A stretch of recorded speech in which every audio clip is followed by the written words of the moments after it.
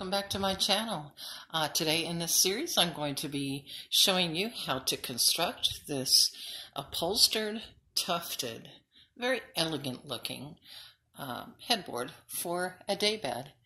And you'll be surprised at how inexpensive this can be. I think I spent maybe, well, less than 30 bucks.